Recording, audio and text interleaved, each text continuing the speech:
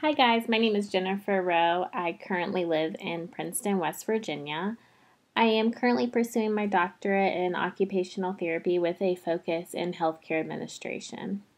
I received my undergraduate degree in 2012 from Shenandoah University. I majored in psychology with a minor in biology, and I received my master's degree in occupational therapy in 2014. I have been a practicing occupational therapist ever since and currently work in an inpatient rehab facility and do home health on the side as well. I also have experience in skilled nursing facilities and acute care. Most of my experience is that of the actual healthcare provider versus being on the administration end.